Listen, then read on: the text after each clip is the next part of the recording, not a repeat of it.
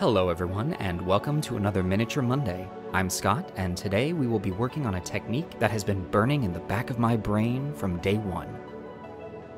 Fire effects. This is the medium fire elemental from Reaper, and as far as fire-themed miniatures go, it is beautifully sculpted and finely detailed. Sure, we could be working on a simple campfire or torch right now, but this model is really going to challenge us, and it is when we are challenged that we improve. Our paints are laid out and ready to go, so let's cork this mini and get to work. First up, we are going to use Army Painter's Lava Orange to put a base coat down on the whole mini. Now I'm going to be honest, I shouldn't have done this. The theory was I wanted to put a base coat down that would take paint better and stick with the color theme of the mini. But halfway through I realized I was going to need to put a base coat of yellow down over the whole piece anyway. So why was I doing this? In the future, I'm just going to start with the next step. So let's go ahead and get to it. Using Army Painter's Daemonic Yellow, we are going to now rebase the whole miniature. At its hottest point, a fire burns brilliant white, and I want this mini to feel as though it burns hot. It is a living fire after all, but I didn't want the majority of the body to be that brilliant white. We still need some room to highlight the core of the creature. As a flame cools, it turns yellow. Though it is technically cooler, yellow flame still burns around 2200 degrees Fahrenheit, or 1200 degrees Celsius, which is plenty hot for this creature. Now that the basing is done, we are going to move back to our lava orange and work our way out to the edges of the wings, as well as the high details of the body and base. These are the areas that are farther away from the source of the flame and are therefore cooling, and as a flame cools, it moves from yellow to then orange.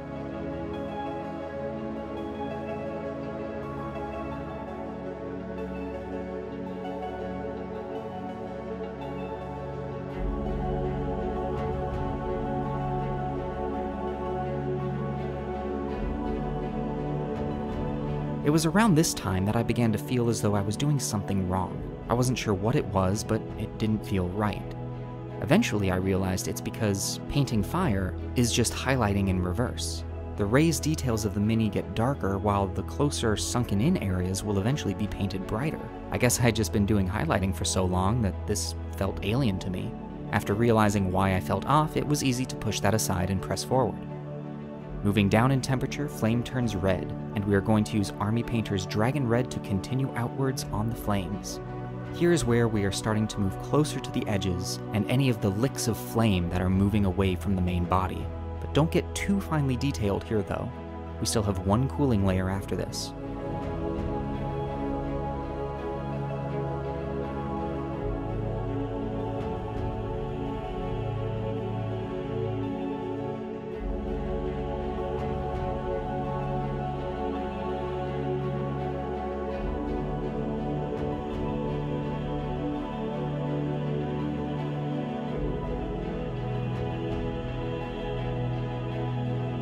For the last darker tone, we are going to use Vallejo's Burnt Red for the coolest parts of the fire.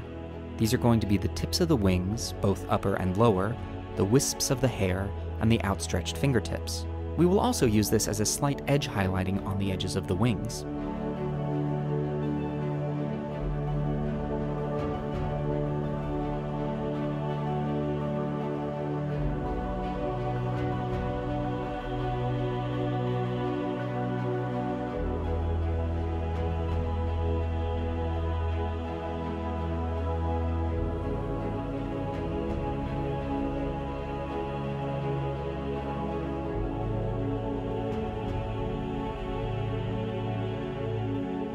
At this point, the shifts in color might be looking a little drastic and inorganic.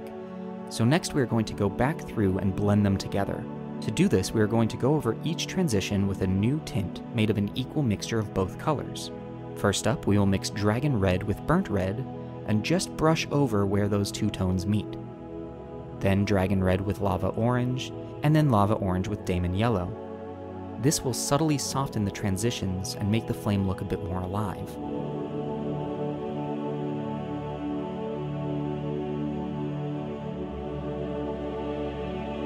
Lastly, we need to tackle the hottest parts of the mini. To do that, we will use Army Painter's Matte White and go back to a simple layering technique. However, rather than highlighting the highest space, we are actually going to highlight down to the hottest part of our flame until we are painting pure white. For this mini, I've chosen the eyes, parts of the legs, and core of the chest.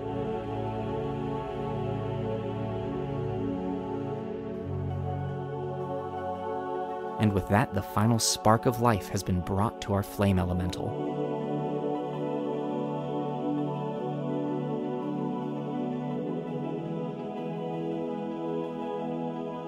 Now that we've come this far, I have a confession to make. This was my first time ever painting flame effects. I know, you'd think by now I would have painted a lantern or something, but no, this was it. And I'm not gonna lie, I think this mini makes my top 5 of favorites that I've done. Learning how to paint fire was so much fun, and now I'm just excited to paint more of it. Is there a technique that you've been meaning to learn but have been putting off? Let me know in the comments below. I hope that you enjoyed this video and learning with me. If you did, please hit that like button and subscribe to our channel for more nerdy content. Once again, I'm Scott, and I will see you at the next Miniature Monday.